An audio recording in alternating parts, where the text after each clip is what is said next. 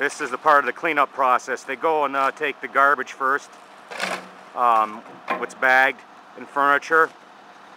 They leave usually the tires.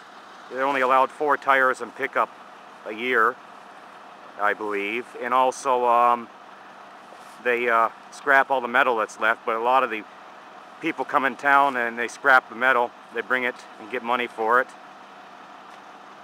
So I've been having a great picking so far. I got to beat these guys. They're very fast. But I don't think I'm going to do it. This is my 6th trip out. I'm full. But